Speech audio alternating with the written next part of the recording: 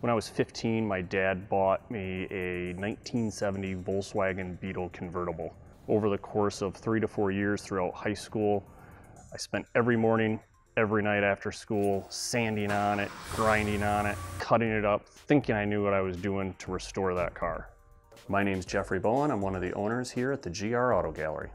I remember probably one of my first memories of cars is when I was very young, viewing slides on a slide screen with my family. And there's one picture that I remember that always came up. And in the background, there was a 67 Chevelle Super Sport.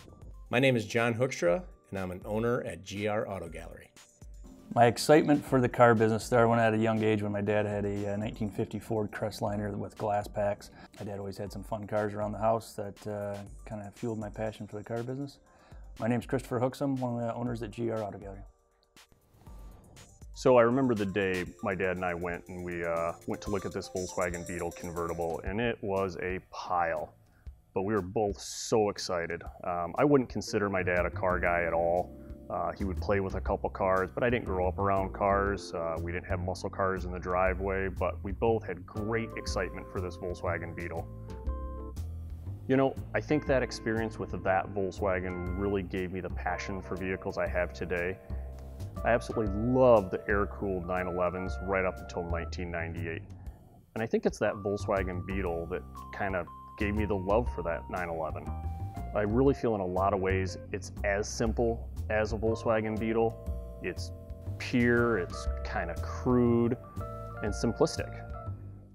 Over the years here at the GR Auto Gallery, we've probably sold 400 to 500 air-cooleds. We'd have every color, option, configuration, hardtop, soft top, targa top roll through here over the years.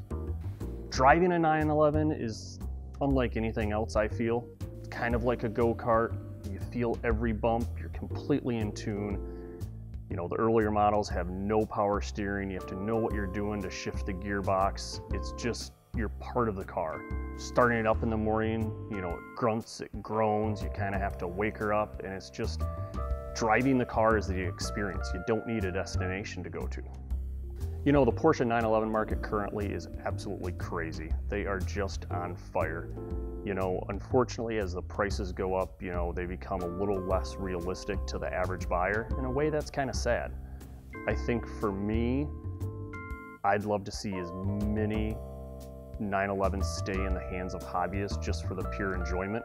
I love the odd color combinations and the rare option cars. And I think that's ultimately what's going to have the most value and the most joy in the future. The first new car that I remember my dad buying was a 1973 Nova Super Sport. It was a 350, 4-speed, bucket seats, SS trim, stripes, SS wheels. It was cool. It was hot. It was about as good as it got for that year. That car was our family car. Matter of fact, that was our only car.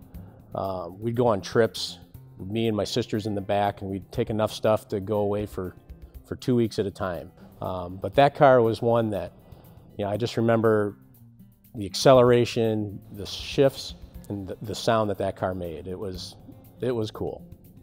One of the cool things I think about this business here at the GR Auto Gallery is the variety of vehicles that we deal with on a daily basis. So a common question I get a lot is, hey John, what's your favorite car? You know, my favorite cars tend to change from time to time, week to week. Kind of depends what's in the room. You know, certain times I'm all European sports cars, other times heavy muscle cars, American classics. My flavor of the day today, I guess, would be this 1957 Chevrolet Bel Air. And that's one thing I really enjoy, is just driving cars of all different kinds.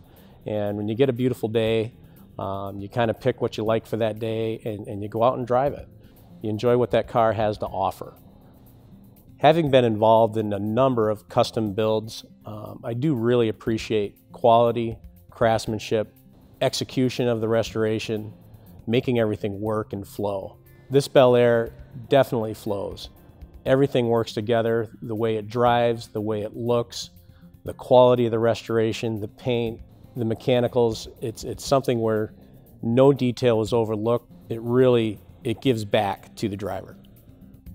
GR Auto Gallery started, the three of us got together a long time ago and wanted to come up with a new fun business. We had gone from a 7,000 square foot facility and moved into a 19,000 square foot facility. We had no problem filling that up pretty quick. Added on with an extra building that gave us about another 6,000 square feet. And then from there, we have moved into this beautiful facility back in 2015 that we are currently in. And we have over 54,000 square feet of warehouse space that is dedicated solely to consigning customers' cars for their behalf and to get them top dollar for it. So it's been a very fun, exciting experience for our customers, ourselves as the owners, as well as our employees that are part of it. And we continue to grow and we see no end in sight. Started off, like I said earlier, with a Midwest and West Michigan base of clients, but that has grown from cars coming in from California to New York, Texas, Florida, Illinois, all along the East Coast. And it's really proven our success and not only what we're capable of doing for customers, but what our name brand has developed. One of the cool stats that we can share is that we have placed a car on 6 of the 7 continents throughout the world, as well as over 100 different countries throughout. So it's a fun experience. We're constantly meeting new customers throughout the world, as well as continuing to get repeat business from a lot of our clients overseas. And it's been always a fun experience for not only ourselves to see the growth of the company, but also our salespeople that get a kick out of working with clients throughout the world. Back when we first started, it was just the 3 of us, which was a fun experience. We could kind of do what we wanted and have some fun with it. But as we began to grow our business and realize what we were doing and the potential for it, we have been able to grow into 3 different locations. We currently have 22 employees and we're on track to sell a bunch of cars this year. So it's a lot of fun and we're enjoying every aspect of it. So I think what's neat in our business is we really have 2 customers. Unlike a typical car dealership or used car dealership where they have one customer, the customer they're trying to sell the vehicle to, we also have a consignment customer, and that's really who we're representing. I look at our product as not as the vehicle, but our business model to help somebody sell the vehicle. That's really what our product is, and that's really what we pride ourselves on bringing to our consignment customers, is the fact that, as Chris mentioned, we sell cars on a national and international level with great success. On behalf of my business partners and myself, I really appreciate your business, and I hope this Bel Air will go to a good home soon. We're extremely happy that we've been able to provide such a great service to our clients, but also very humbled by the amount of clients that we've been able to help out throughout the past 7+ years of doing our business. So we appreciate your business, we appreciate you continuing to put your trust into us, and we look forward to many more great times ahead. We're really excited for what the future holds, with our consignment business and that really being our product. We're looking to bring it into more markets.